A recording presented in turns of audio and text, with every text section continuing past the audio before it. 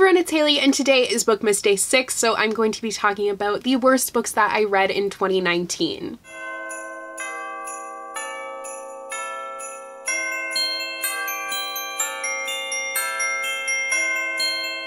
So a couple of things. One, today is also the day that I discovered that my countdown has been wrong for all the videos I've been pre-filming today. So the past days of Bookmas, all the countdown is wrong because I was like, oh, if it's day whatever, then there must be this many days, but I forgot that the day doesn't correspond with the date. How confusing. But today I figured it out, so yay! But today is also a day that I kind of hesitate, to be honest, to do this video every year. I don't think I've done it in a couple of years, and that's just because I don't want anyone to think I hate these books or I think they're bad books, because I don't. It's just my own personal enjoyment of them.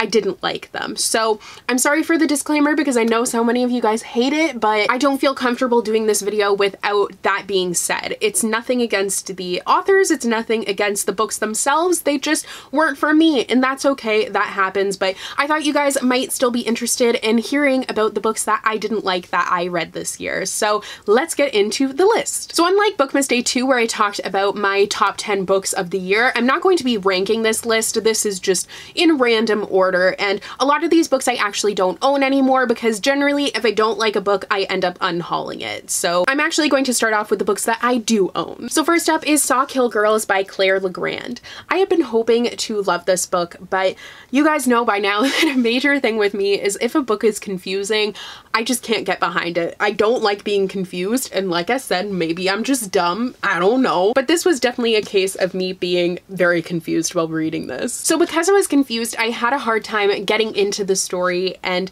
invested in the characters, and I just found the overall story to be a little dry and dull, and that's why I didn't like it. Next is Wicked Fox by Kat Cho. This is one of the bookmarked books of the month, and there's actually two on this list. We had kind of a streak there of bad luck, and I actually talked about this in my last Bookmas video, mentioning a book that I would have DNF'd if I didn't have to read it, and this is definitely one of them. So many people were talking about this book, and so many people loved it, and I thought that it seemed like such a cool concept. Like, the main character is a nine-tailed fox, like everything about that sounds amazing, but unfortunately, it was a lot. It took a very long time for the story to actually get going, and then once it did, I didn't feel like it gave me what I was hoping for. I felt like it was going to be kind of like a superhero-esque story with a lot of Korean culture in it, and it did have a lot of Korean culture in it, but I don't think that I got the action that I was hoping for. I feel like instead it was kind of going this way and then that way without explanation. There wasn't really a reason for anything. So ultimately the story ended up being really flat and only reaching the surface level. It didn't delve deeper into what the plot line could have been. A lot of people have said that this book is like a K-drama, and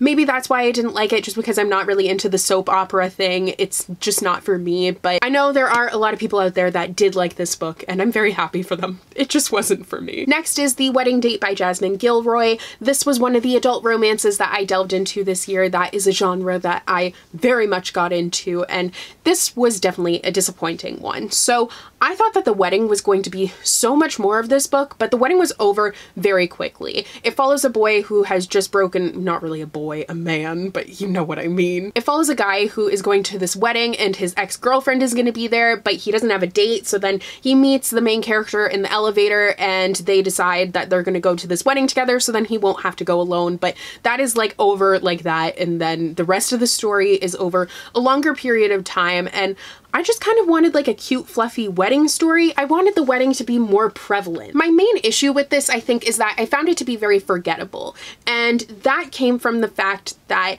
I couldn't connect with the characters, and therefore I didn't care for their romance plotline.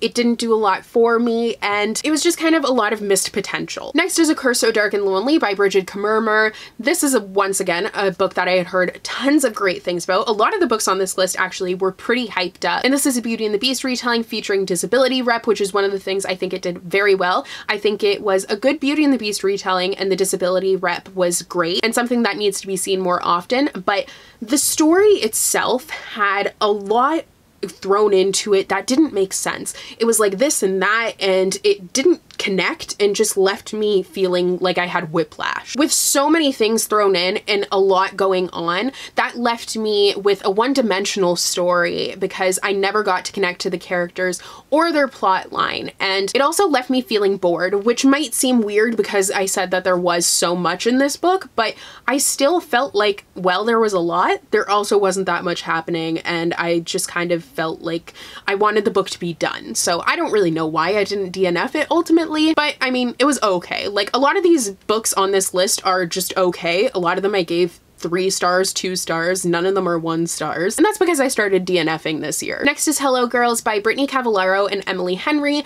I have read a book by both of the authors in this author duo, so I was very excited for this book, but it kind of sold a Thelma and Louise sort of storyline and hooked you with that, but then didn't live up to it. So it's about 2 characters who are best friends who come from very crappy home situations, and they always talk about running away together, and they never know when they're gonna do it, and then finally they decide to do it. They steal a car and take off headed for Las Vegas. This story required a lot of suspension of disbelief, and that was kind of difficult for me. Not that I generally struggle with that, it was just in this case. So while it had an intriguing plotline, it never really lived up to it. I cared about the characters, but I felt like one was focused on more than the other, so it was hard for me to kind of care about them both, especially because both characters had very similar voices. I think that the authors kind of had a bit too similar of writing to do 2 characters. I don't know if like one wrote one character and one wrote the other, that's kind of what I'm assuming, but ultimately I kept on getting the 2 characters confused the entire time. The story felt pretty forced, and I think I came to realize that once I got to the end, and that's when I realized I kind of was reading a lackluster story that I had just been hoping it would live up to that hooking plot line, and it just never really did. Next is another book that we read for Bookmarked, and the live show for this one was very interesting, but that is I Was Born for This by Alice Oseman. So all of us read Radio Silence and loved it, so we had high expectations, but I Was Born for This was it was weird. If you want to watch the live show, I'll link it down below, as well as the one for Wicked Fox. They're just like, they're both very interesting. But this book is about fangirling and fan culture, and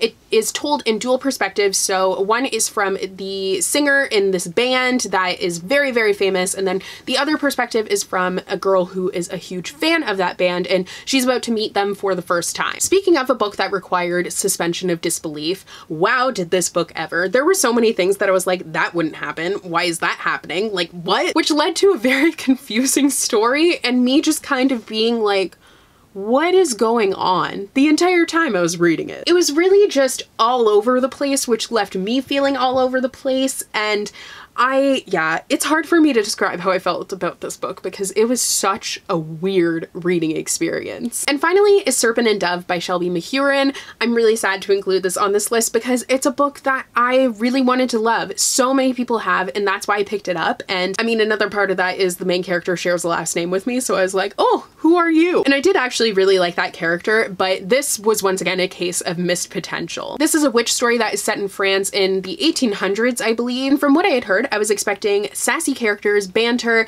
and a really steamy, great romance, and that just wasn't what I felt like I had got.